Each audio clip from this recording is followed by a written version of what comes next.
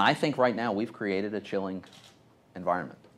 And my view is it's a combination of the fact that we have a completely unsustainable fiscal policy right now. The United States of America cannot continue running trillion-dollar-plus deficits indefinitely. That is completely unsustainable, and we have not demonstrated the political will to fix it.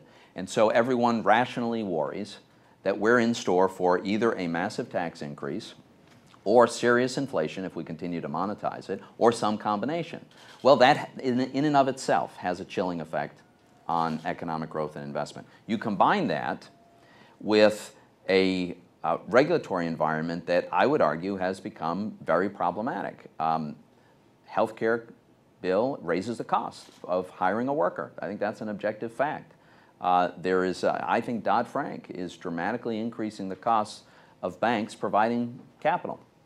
I think other regulatory agencies, including the EPA, for instance, have adopted a very aggressive tone. And I hear this every day from people who are dealing. I'm not making this up. So I think the combination is having a chilling effect. And so if we get that right, if we have sensible regulatory environment that is not perceived as hostile, but rather cooperative in achieving the goals that they're supposed to achieve, if we demonstrate that we can get on a sustainable path, and we have the pro-growth tax reform for which there's broad bipartisan support, I think that'd be enormously encouraging to our entire economy. And that's what I say. I think it would trigger a huge wave of new investment and business creation and corresponding job creation, and then you get consumer spending and it all takes off.